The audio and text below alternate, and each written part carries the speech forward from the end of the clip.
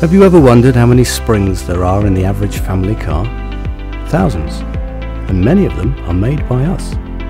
Here in deepest Dorset is the head office and UK manufacturing facility of William Hughes Limited. Springs, large and small, roll off the production line in quantities large and small. Compression, tension and torsion springs, all made to order, all solving a particular problem for our customers. Take these little red springs for example. This is a compression spring made of spring steel. It's part of the accelerator mechanism of a car and is known as a kick-down piston spring. Our customer, a major motor manufacturer, needed to improve the yield from his existing springs, which was running at about 80%. The William Hughes engineering team set to work. Prototype springs were submitted for evaluation before being approved for bulk production. The first process in the manufacture of the upgraded spring is coil winding. William Hughes Engineering Director Emma Bergen explains. Normally for our customers the most important thing is load at a specific length.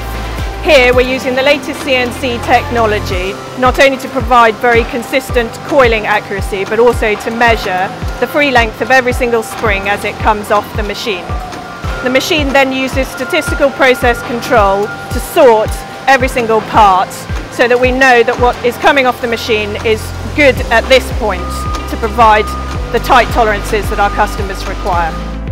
Any under-length springs are scrapped, while the good springs, normally around 98% of the batch, are stress relieved by passing them through an oven at 300 degrees C. Each spring is then ground flat at both ends using this grinding machine. The springs must achieve 10 million cycles.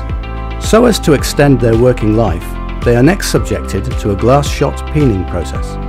In the shot peening process, glass beads are thrown at the springs with great force. This has the effect of introducing compressive stresses to the surface, significantly increasing fatigue life.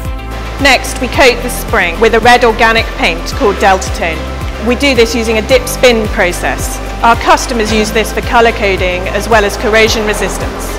Finally, as part of the process to ensure the springs meet the tight tolerances required, they are pre-stressed by feeding them into an automated line that first compresses the spring to near solid and then load tests each and every one. This machine is carrying out the pre-stressing process fully automatically. By doing it fully automatically, it allows us to at the same time 100% load check every single spring.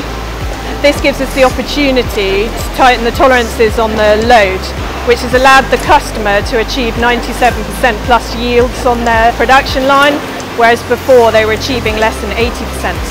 So for little extra cost on the spring, the customer has saved time and money. As an added extra at William Hughes, we can fatigue test your spring 10 million cycles, 5 million cycles, thus validating your design using the latest technology. High precision springs custom made to achieve the best cost versus performance ratio is what we do.